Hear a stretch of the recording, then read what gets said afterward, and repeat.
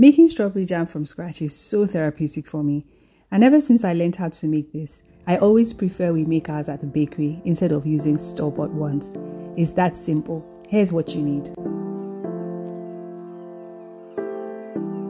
Strawberries bought from the local markets can be really dirty, and so it's important you take your time to wash off the dirt as many times as possible, making sure that the water is this clear. Pat dry, cut off the green stem and then chop it up into as many pieces as possible.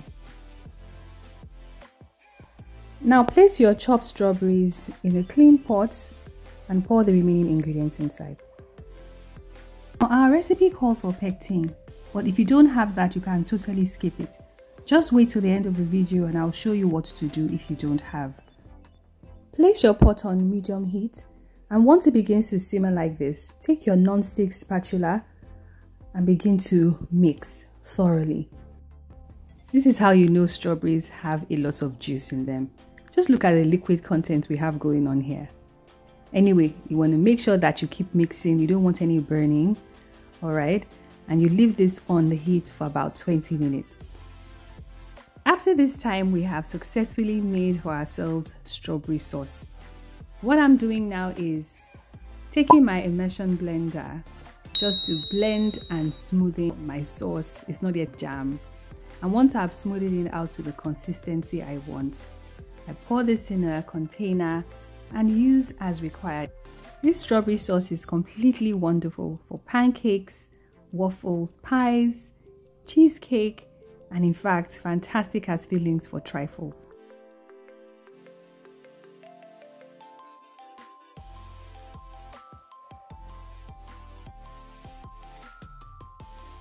To turn it into a strawberry jam, you want to take it back to the heat and continue with the mixing process, making sure that you don't take your hands off that mixing at all.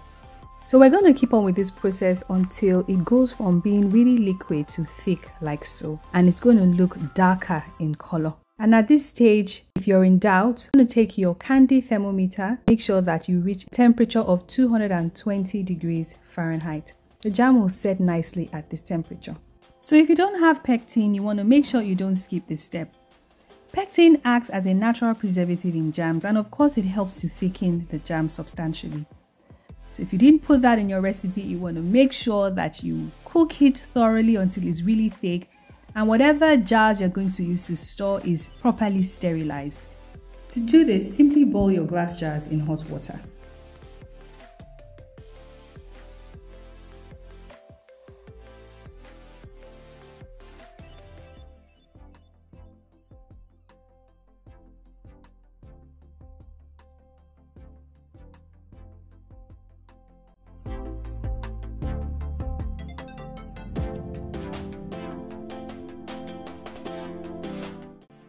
Store in the fridge or use immediately. I used ours to fill some vanilla sponge cake and this chocolate cupcake as well. Thanks for watching, and I really hope you try this recipe out. Happy caking!